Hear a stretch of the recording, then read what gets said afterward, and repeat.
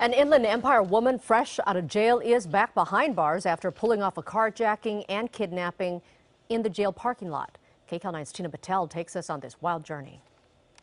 Monique Cadena is back in the West Valley Detention Center today, and many people think that's where she should be. Back in jail, that's where she belongs then, if she did some dumb stuff like that. You got out and now you're gonna go and do more time. The 24-year-old Hesperia woman had just been released on drug charges when she committed another crime, stealing a car from the visitor parking lot in front of the jail.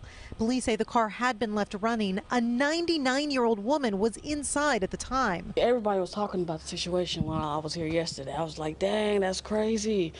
They was bold to steal it from the jailhouse.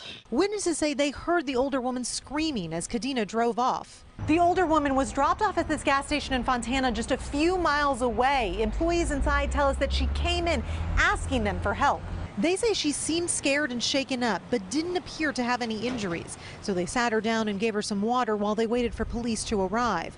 A short time later, police drove her back to the jail where her worried family was waiting. It was just crazy. She's just an old woman on a walker.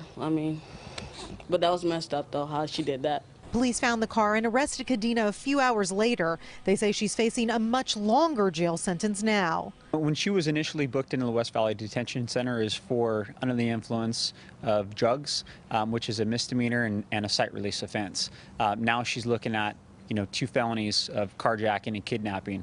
In Rancho Cucamonga, Tina Patel, KCAL 9 News.